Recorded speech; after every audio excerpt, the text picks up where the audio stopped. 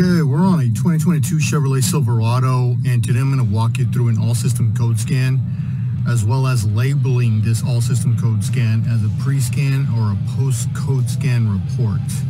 So we'll jump right in. Vehicle's identified, and I've selected all-system code scan.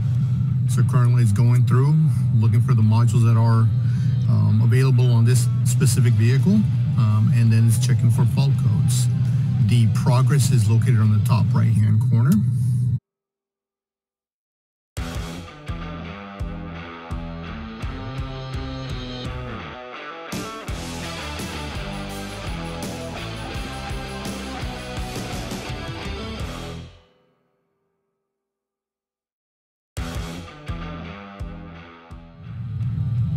Okay, the all-system code scan has completed. It's detected 2 trouble codes.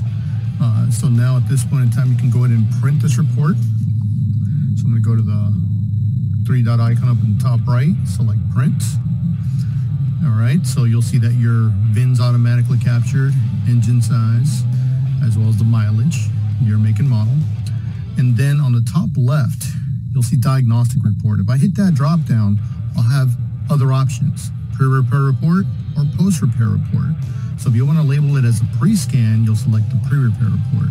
If it's a post-scan after the repair, you'll label it post-repair report. So I'm going to go in and select pre-repair report, and then I'm going to go in and hit OK.